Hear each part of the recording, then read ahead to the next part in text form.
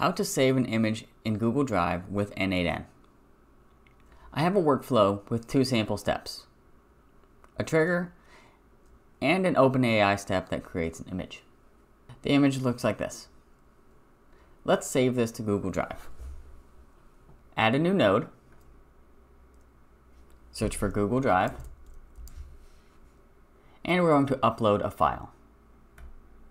If you haven't set up credentials yet, I have a link in the video that will show you how to do that. The data should be in binary already, so all we have to do is put the input data field name as data. Let's call it test image 1. We're going to save it to Google Drive and select a folder. I'm going to choose test images and test the step. In my Google Drive, I now have a test image 1. Let's open it. And we have our image. If you enjoyed this content, make sure to like and subscribe for more.